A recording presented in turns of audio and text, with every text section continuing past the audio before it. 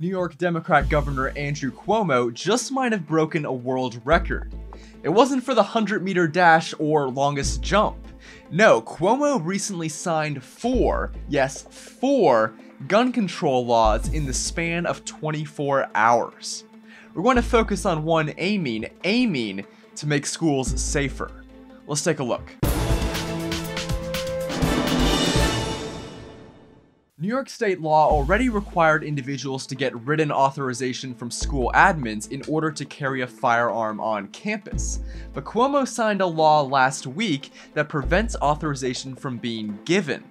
Now, no educational institution shall issue written authorization to carry a firearm to any person who is not primarily employed as a school resource officer, law enforcement officer, or security guard. I'm guessing the reasoning here is that only those folks have the training required to use firearms safely. But here's the thing, if there's an active shooter, wouldn't it be better to have some good guys, no matter how poorly skilled, instead of a crowd of people who are legally compelled to be helpless?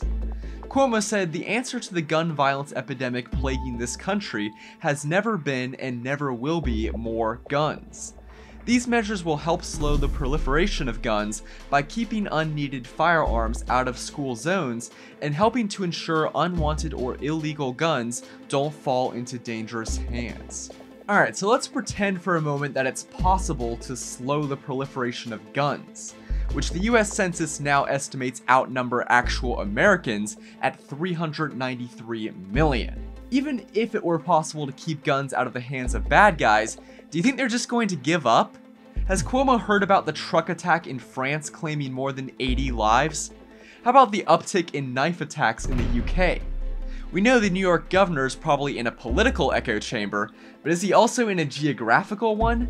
I don't think you could ever fully confiscate the hundreds of millions of guns in the US, and if you did, international trends unfortunately seem to indicate that people will just find another violent means of acting out their personal vendettas or ideological grudges. For Campus Unmasked, I'm Shimshock. If you like this video and support our mission, please make sure to comment and subscribe. If something happens on your campus and you'd like us to investigate, send us details using the form on campusunmasked.com.